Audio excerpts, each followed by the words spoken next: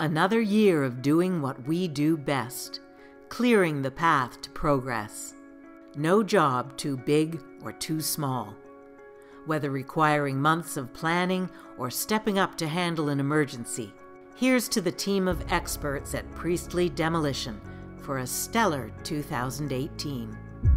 Some of the projects began years ago, but wrapped up this year. The Morningside Bridge demolition was complicated. 4 lanes in 6 spans, 2 of them over ecologically sensitive areas. But Phase 1 had gone well, despite inclement weather and the challenge of lifting the massive girders from such a height. Well, round 2, no different than round 1, except time constraint. They want it done a lot faster, so we had to double shift night and day. We're able to see what we did last time and how we can make it more efficient, productive, and where we can iron out all the things to make it safer. As with Phase 1, each span is attacked individually, removing the massive girders one by one.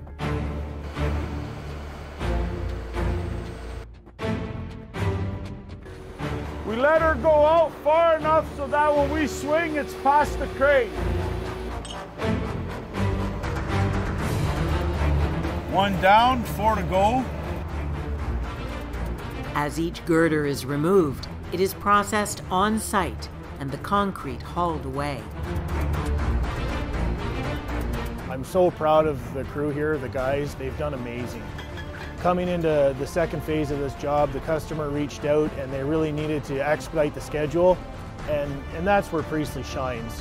The success of this job really goes to the fact that it's not just the people on site that are working hard every day and getting this work done, but it's the pre-planning, it's the engineering, logistics. Like, we move a lot of equipment into a job like this, we get the job done in 4 weeks, and it's a lot of effort on everyone's part.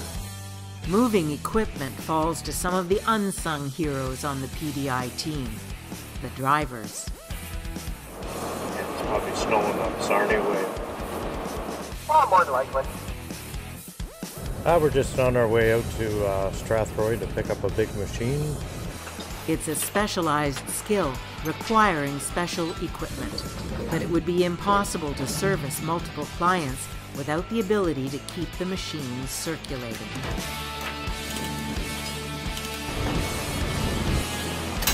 When they narrow the lanes down and you've got just a few inches each side as you're going through, and you've got people in the construction zone, you don't want to be hitting the barrels and knocking the barrels into the construction guys and all that stuff. So that was the biggest challenge. So we're on the 401, we're just past London, heading towards Woodstock. Things are going good, weather's good, load's looking good. We should be there probably in about 2 hours.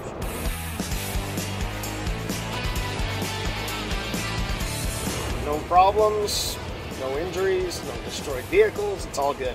That's a good day.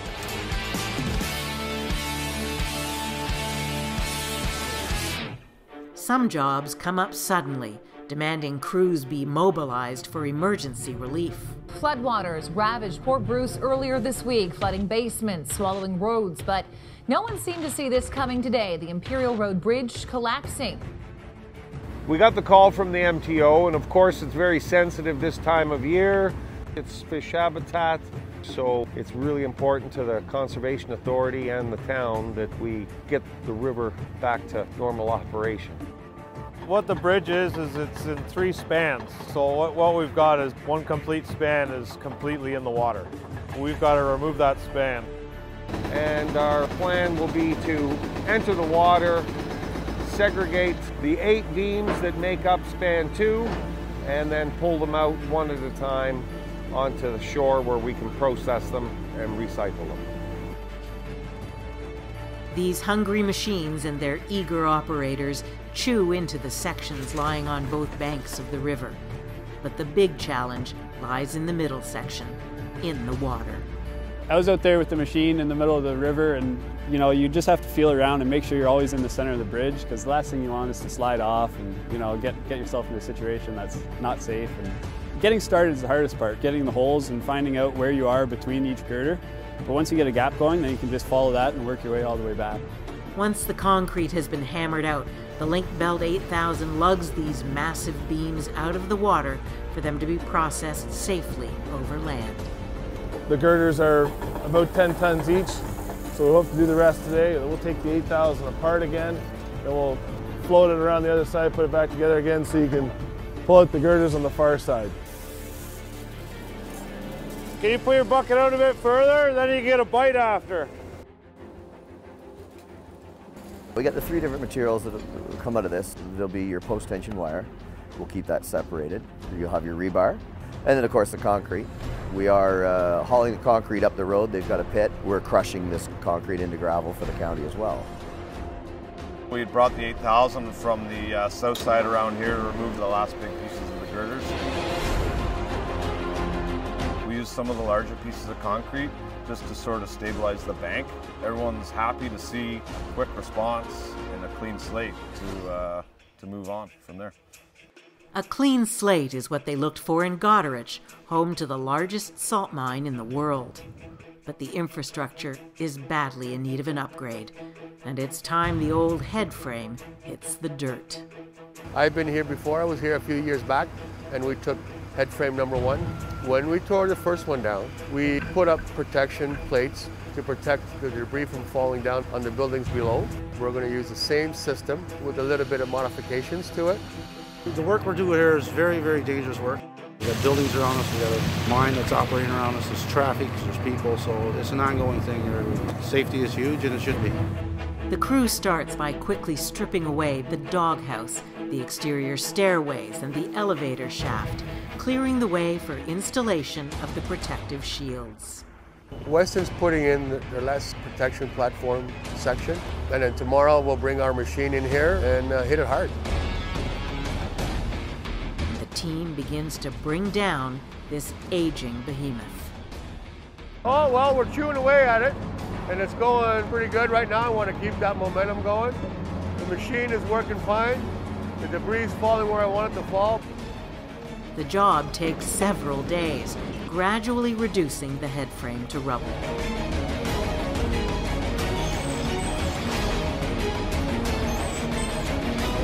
So today the crew's wrapping up.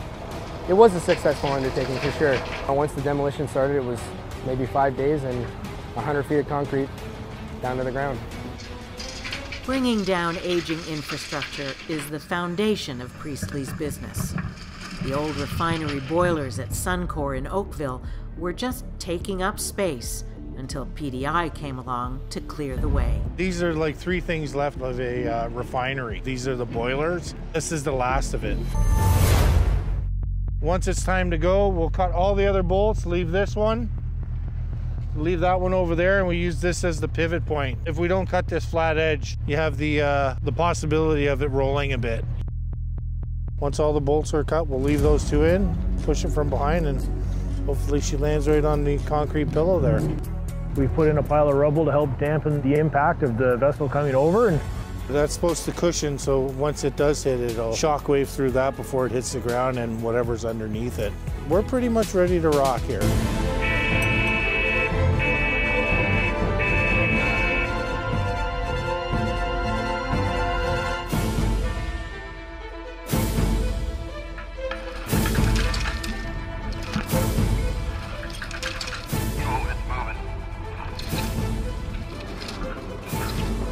there she goes. There she goes, boys. Attaboy, Amadale. Let off, let off, let off. That's it, that's it. There she goes. Timber! Yeah! Woo! All right, guys, we gotta cut this baby up. Hey, hey, hey, hey, hey, who's in charge over here? Well, you boss us around all the time, big guy.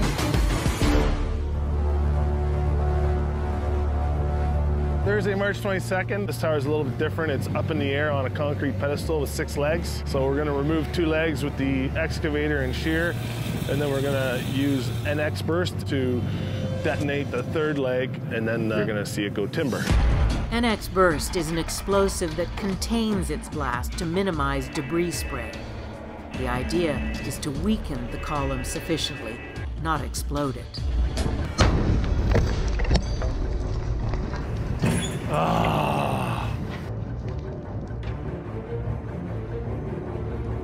NX burst did what it was supposed to do, but there was still a little bit of concrete left in there. And so we ended up using the big machine, gave it a little push.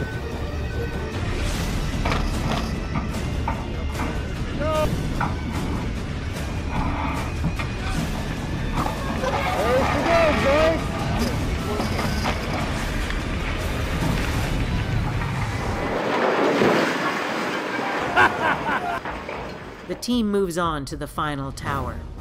It's a two-parter, but comes down with a few gentle nudges. It's moving! It's moving! It's coming! There we go!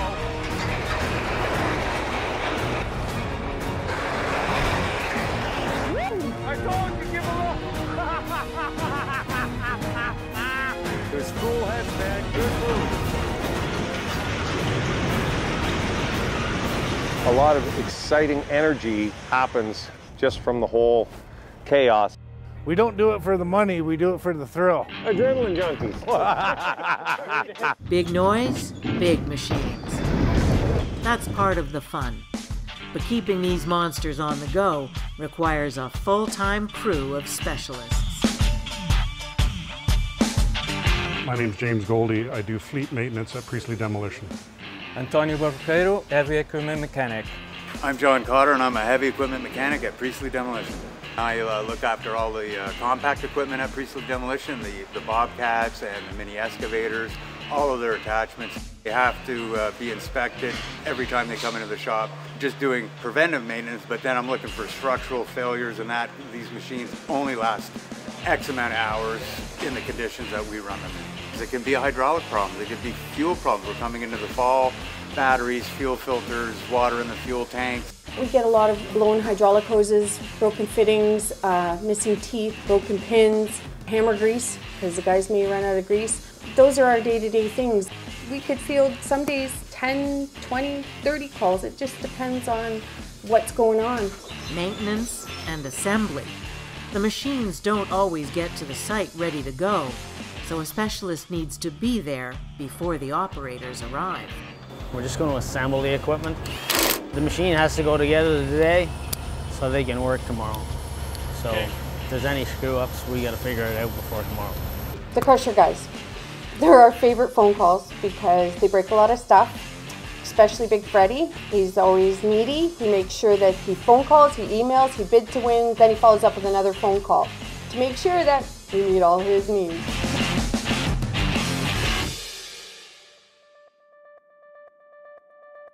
As usual, some of the trickiest jobs are the ones in the downtown Toronto core, with little room to maneuver, even less to process debris.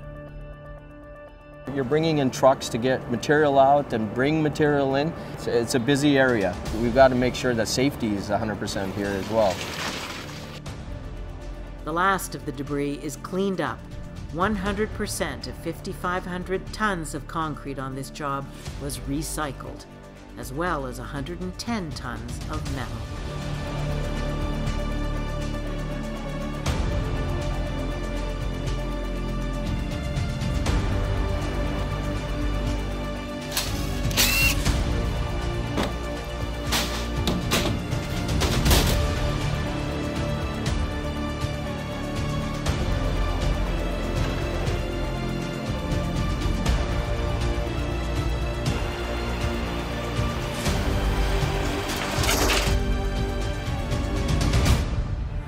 And of course, there are the bridges.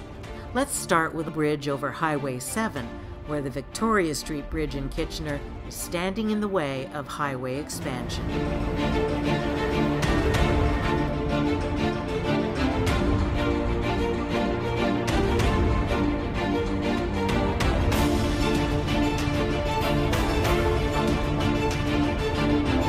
The excavators attack the bridge from both sides. 10 a.m., they break through the middle.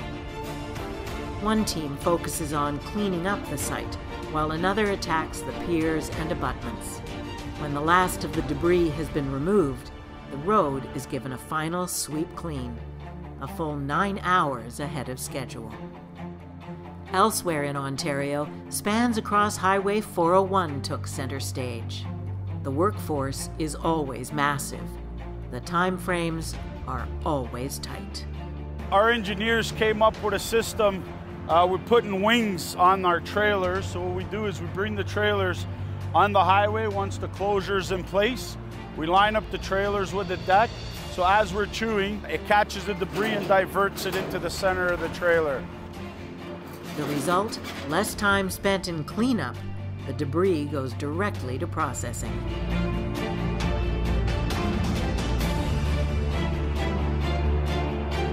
Because it's the 401, it's a busy road, we're really restricted to the amount of time we're allowed to close the lanes. Sometimes that means working in stages, as on the Dufferin Street overpass. Here, it's the highway that's getting a rebuild.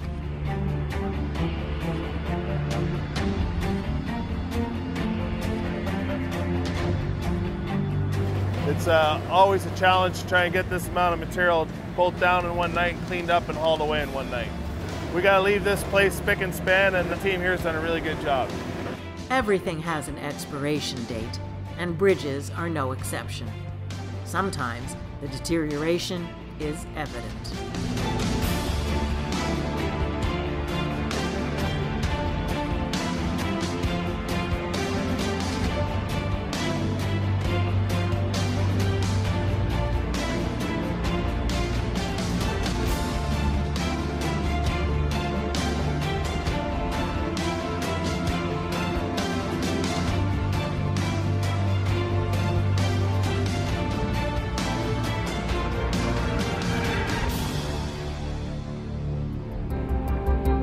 You don't want to damage the tracks. You don't want to delay the trains. Fines are huge, but we'll get it. We'll be able to do it.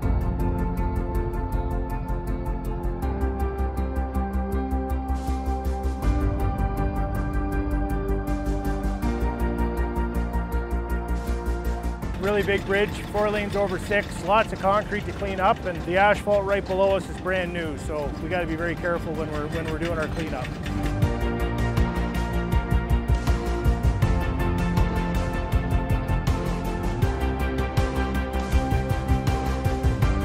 Going at it just 6.5 hours. Cleanup's well underway. We're using 4 loaders, 2 on each side.